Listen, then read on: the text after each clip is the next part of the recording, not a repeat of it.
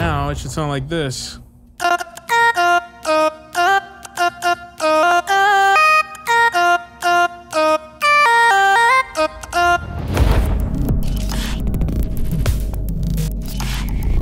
Hey guys, it's Chris from Lost Audio here.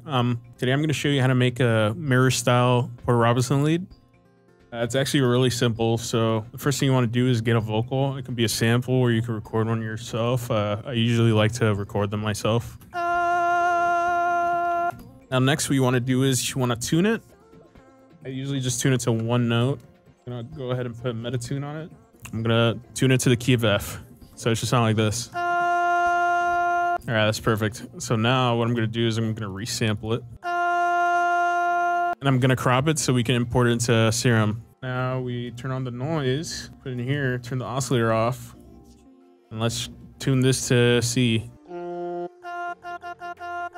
F. All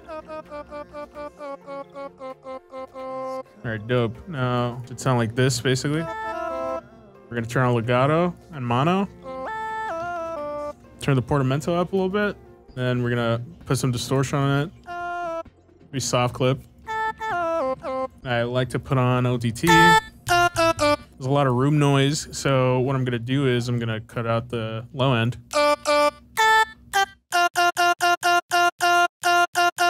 Adjust the band. All right, perfect. Now it should sound like this.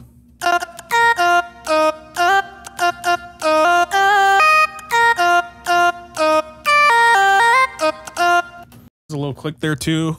If you want to move where the sample starts, you can move the phase. Make it more plucky.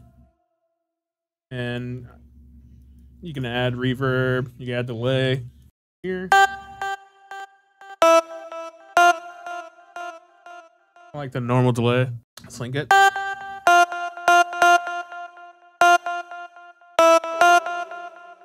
And that's pretty much it. It should sound like this.